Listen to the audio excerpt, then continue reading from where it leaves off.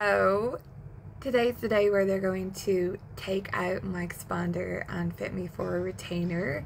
So this is going to come out. He's going to have to put it back in again, so that's the sad part, but I'm very excited to have it out, because once this is out, that means they're going to send off to get my retainer met, and then this comes out and the retainer goes in, and then I can get my top braces on. So yeah, I'm doing this quick update now because every time I say something's going to happen, it doesn't happen. So I'm going to do the update and hopefully I will be confirming it, and hopefully it lets me take a video when I'm over there.